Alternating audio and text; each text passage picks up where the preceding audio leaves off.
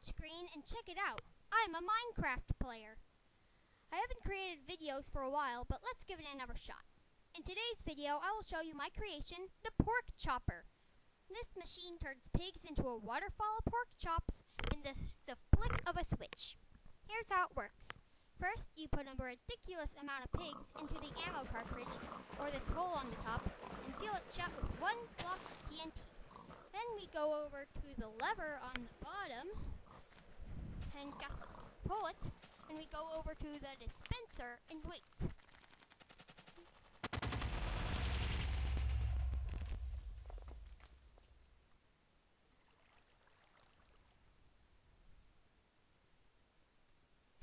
Here we are.